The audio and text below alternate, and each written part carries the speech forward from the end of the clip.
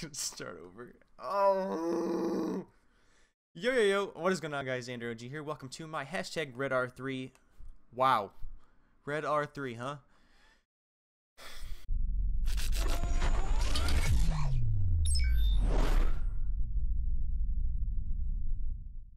Yo, what is going on, guys? ZanderOG here. Welcome to my hashtag R3D recruitment challenge response. This is my biography video. I'm going in as a sniper for the recruitment challenge, so I don't really need a biography video, but I thought that it would add a little bit of personality. Who am I? My name is ZanderOG. My friends call me Xander. My real name is Zane. I'm from a really small town in the middle of Michigan, so Kiwis, if you're watching this and you want to have a meetup, hit me up on Twitter at ZanderOG. I've been playing video games since I was probably 10. I'm 17 right now. I'm a senior in high school.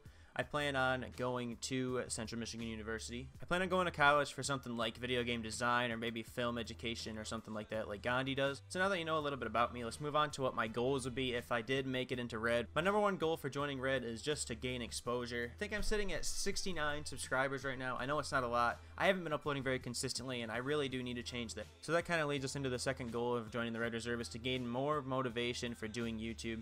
I used to do YouTube a lot back in Black Ops 2 and MW3. I actually posted a lot of MW3 videos last year, me red gunning and getting Moabs and stuff.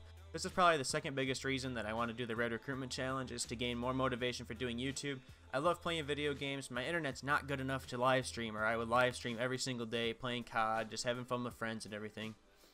When you have that large of a group of people that aren't active, when you have this low of a number of subscribers, it really turns you off from doing YouTube. When you have about 70 subscribers like I do and there's nobody that's active, you get maybe 10 or 15 views and maybe one like, no comments. It makes YouTube really hard to do. So that's why I've been taking a lot of breaks from doing YouTube, because I haven't really had the motivation. So now I'm going to talk about why I think that I would be a good fit for the Red Reserve.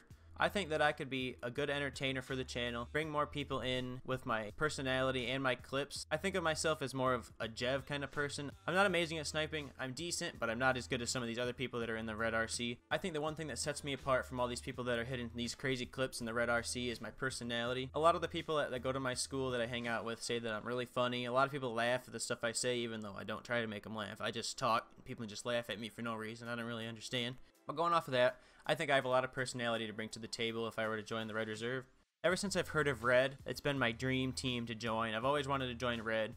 I started watching all these people at the Red House. I saw that they were super entertaining, super funny, and I really think that my personality matches the people that are in Red. On that note, I'm going to end off my biography portion of the Red RC. Really appreciate it if you guys watched through the whole video. If you liked the video, feel free to leave a like, subscribe to watch all the other content I'm going to be putting out in the Red RC. As always, people, this is ZanderOG. Later.